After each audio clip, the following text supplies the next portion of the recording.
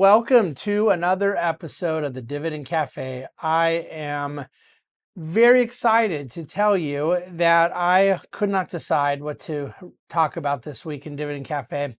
So instead, I'm going to talk about 7 or 8 different things. I actually had a topic kind of set and got inspired about it as I was taking the train down to DC at the end of the day, Wednesday, for a meeting. And then in a meeting on Thursday, I got inspired to another topic and then changed my mind. And then on the train coming back from DC to New York Thursday evening, I then got inspired to another topic.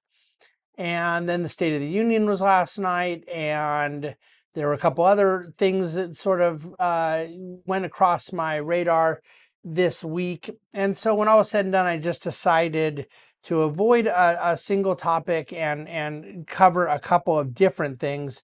So that's what we're going to do today.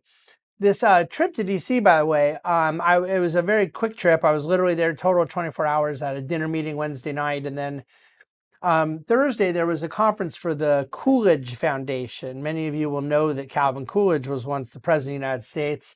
Some of you will also know that he was one of the greatest presidents we've ever had in the United States, but I digress.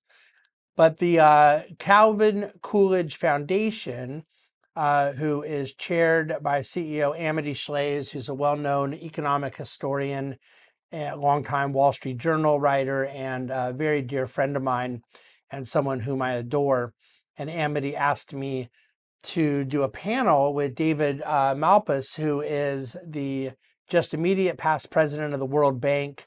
And David served as Deputy Treasury Secretary in the Reagan, Bush Sr., and Trump administrations.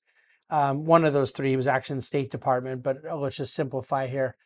And so I was doing this panel with David yesterday, and it occurred to me we were discussing debt limits and the debt ceiling. And for those of you that have been a part of Dividend Cafe for a while, you know that I've had some pretty strong opinions in the past, and I still do, about the silliness of the debt ceiling. Now, I consider myself as fiscally hawkish as someone could be, and I vehemently oppose the excessive indebtedness that we have.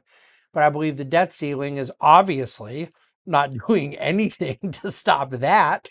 So we basically have it for no purpose whatsoever other than to disrupt financial markets, which adds cost, which adds burden, which adds volatility, which adds regulation. It sort of imposes upon financial markets every year or every few months or every few years or whatever the frequency is, and yet does nothing to stop the growth of debt.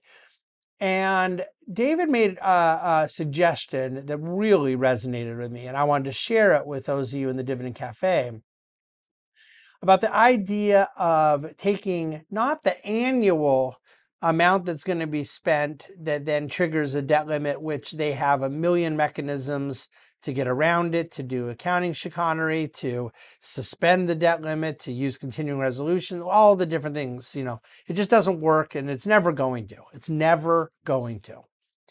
And if it was going to, then why not just stop the spending?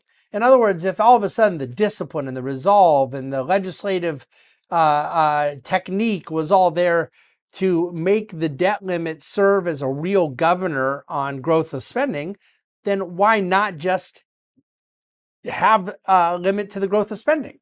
Why not just not pass budgets that do things we don't want them to do and pass budgets that do the things we want them to do?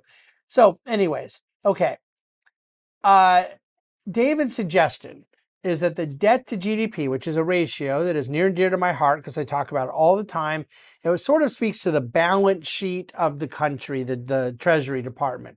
The debt is the total amount of liabilities. And in this case, we're talking about the public debt. We're excluding intergovernmental debt, which, by the way, is really just basically 2 categories.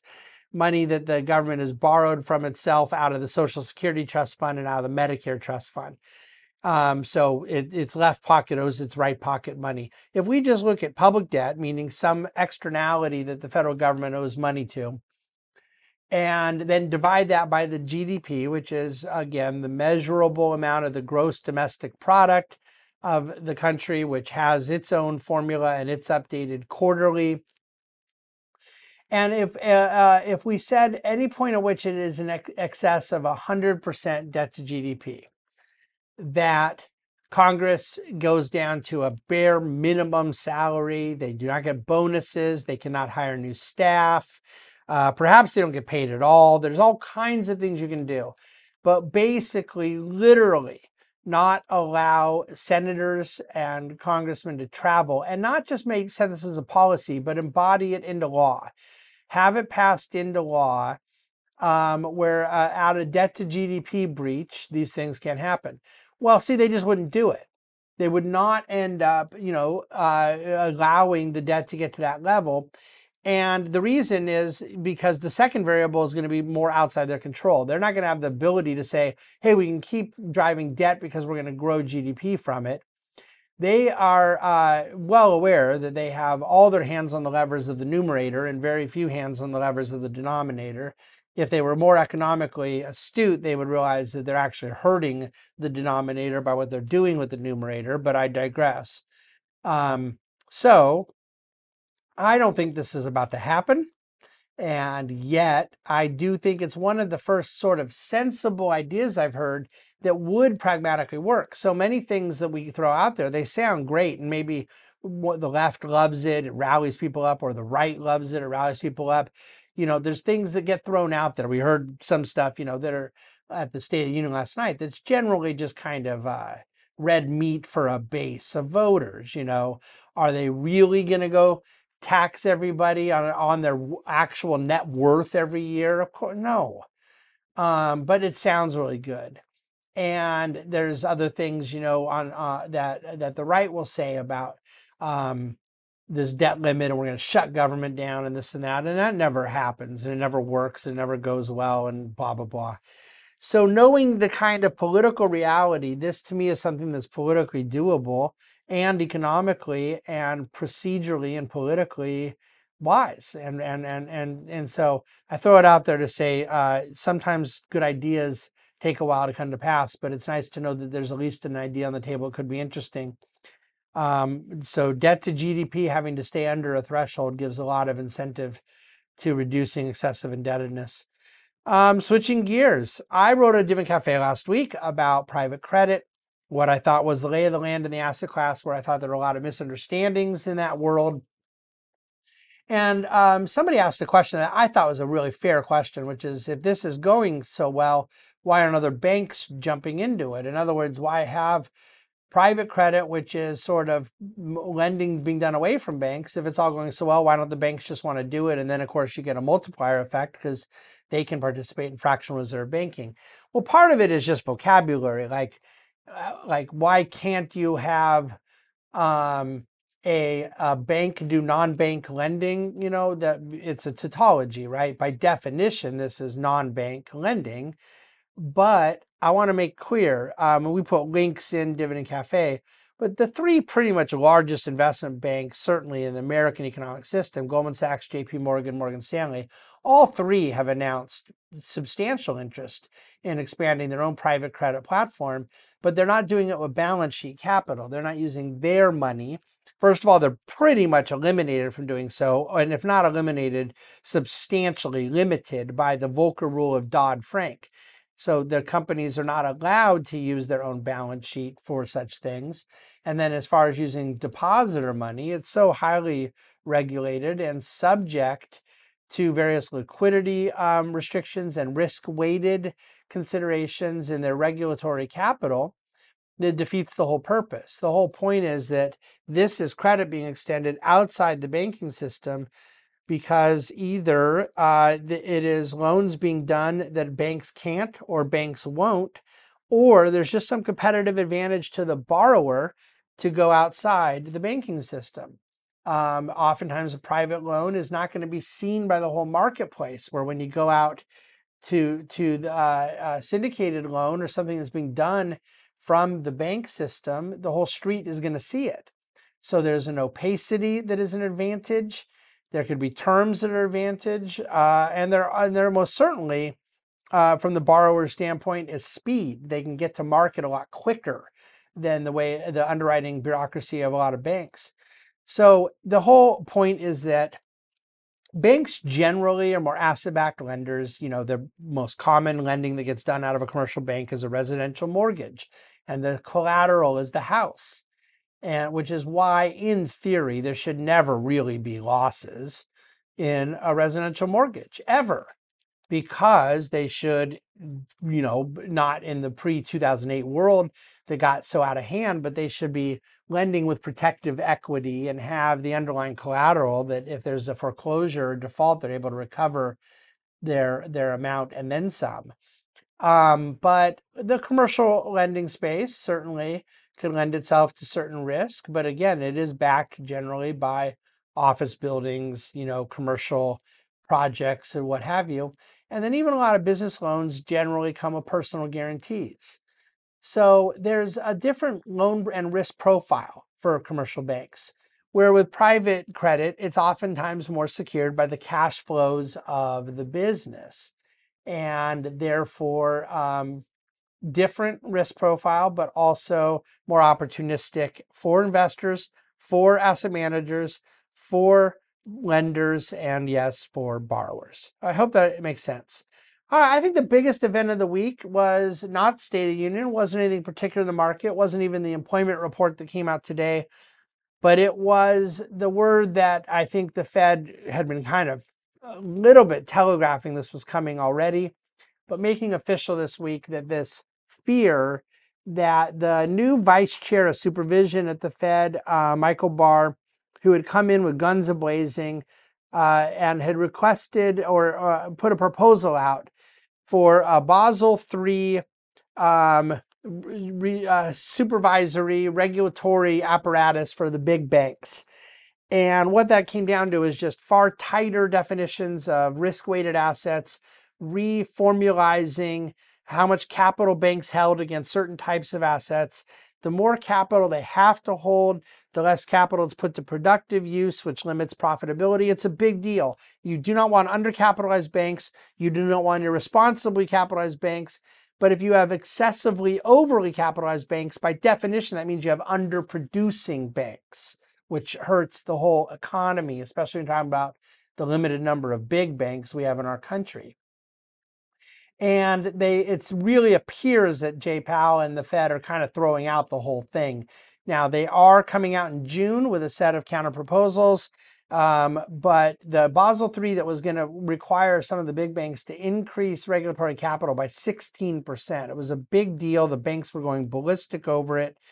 They're now looking at recalculating how banks would do losses, the risk weighting around certain assets, and perhaps in the wake of what they learned from the Silicon Valley Bank failure, remeasuring how different customer deposit categories count. Instead of having all deposits counted dollar for dollar the same way, viewing certain uninsured depositors that have above a certain amount of different categories, allowing these deposit ratios to be kind of weighted around the sort of stickiness of that deposit base itself. It can't be perfect, but it can be formalized to some degree, and that I think is going to be part of it. So all that to say, very substantive dodging of a bullet this week around the way in which the regulatory capital requirements of banks are now not going to be redone as had been previously threatened. Another news release this week was the Biden administration announcing out of their Consumer Financial Protection Bureau, which again, we don't even know if this bureau is going to survive a pending Supreme Court decision. My own guess is that the existence of the bureau will survive, but it will be that they will rule in the favor of the plaintiff that is arguing that the bureau's current funding and structural mechanism is unconstitutional. I mean, I don't want to get ahead of myself because until the court rules, we don't know. But there's already sort of existential issues lingering about the whole existence of this bureau that you recall was a post-Dodd-Frank creation with Elizabeth Warren in the Obama administration. And I have my own beliefs about the efficacy of this bureau and what they've done. But this week they added to my beliefs by saying that credit card companies can no longer charge more than an $8 fee. That's the number they set for late payments. And if they're going to charge more than that, they have to come explain it, justify it, and get permission as to why the fee structure ought to be more. Now, you know what? Maybe they should be charging nothing. Maybe $30 is a good amount. Maybe $5, maybe $8 is the perfect amount. I have no idea. I do know the two people I believe most qualified to make the decision are the card carrier and the card company together, two private parties in a transaction together. But be that as it may, the point I want to make is a broader economic theory point for Dividend Cafe listeners, viewers, and readers. They are going to get this revenue. If they cap the amount at $8, then the companies will end up adjusting with the borrowing cost. They can affect the interest rate. They can affect the underwriting. They can affect other introductory fees. They can take it out of card benefits and point systems. There is some way, I don't know exactly how, but see, this, all you do is you move the cost from one place to another, and it's going to be the people that they say they're trying to help who pay it. So these unintended consequences are important to understand. Another theory of the case in terms of economic cogency in the State of the Union, but also just sort of throughout the week. Look, this is not new, this theory that was promulgated last night about greed causing inflation. Corporate greed is why prices have gone higher. It's been out there for a while, and it is a popular leftist creed. And I don't mind that different people view this issue differently than I do, but I just want to make a point empirically as people wrestle with kind of what they think inflation is, where they think it comes from. Do we think that greed comes and goes? Is greed transitory? Like, were some companies interested in good profits for the last 6 months or last 2 years, but for the 30 years before they weren't? For 1990 to 2020, we had a 2.17% annual increase in consumer prices. And yeah, we then went to an 18-month period where things went higher. You still, by the way, over 34 years have an inflation rate less than 2.5% per year. But if the reason that certain prices have gone higher is corporate greed, why did they forget to be greedy for a long period of time? Why does greed come and go? Well, see, of course it doesn't. If you define greed as people trying to make the most profit they can, the issue that's forgotten is that there is a permanent tension in economic calculation between volume and price. Would I rather sell 1 million units at $1 per unit or 500,000 units at $2 per unit? Well, that's going to get you to the same place. And then those knobs have to get turned about what's easier to do. Higher margin, lower volume, lower margin. That's economic calculation. That's what businesses do. And they don't get to do it in a vacuum because they also have to do it with consideration to what their competitors doing. And so this idea of greed is very true. The companies want to make as much money as they can, which is what causes them to have to compete on price. I want to sell more units for $1.90 than I would sell at $2. And even though we would charge $2.40, there's another company charging $2.10. So we push down to $1.90. You know, the fact of the matter is that greed is a solution to inflation, not the cause of it, meaning it puts downward pressure through the competitive process. And until we understand that greed, self-interest, economic calculation, human nature, these things are all present in how prices get set. But the notion of a profit motive being inflationary is utterly absurd. Okay, speaking of utterly absurd, valuations. I believe that the most significant things that happen that damage markets are debt-fueled bubbles that implode. And we've talked much in the history of my podcast and my own work and writing on Japan, on .com, on the seminal moment of my career, the global financial crisis of 2008. These were all leverage-driven bubbles, and all bubbles that unwind that do systematic damage are levered. There are times that something is just overpriced and it has to come down. And if there isn't a whole lot of systemic leverage behind it, it doesn't become a systemic problem. But what do you do when there is a valuation richness, when things are just overpriced in the market? As I would suggest, a lot of the bigger cap weightings of the index currently are. Well, there's three things that could happen. You could have an asset bubble burst. And again, Japan.com, the GFC 2022 crypto is a great example, where it explodes, drops a whole lot, and then has to kind of reload and rebuild, assuming it does it all. Some don't.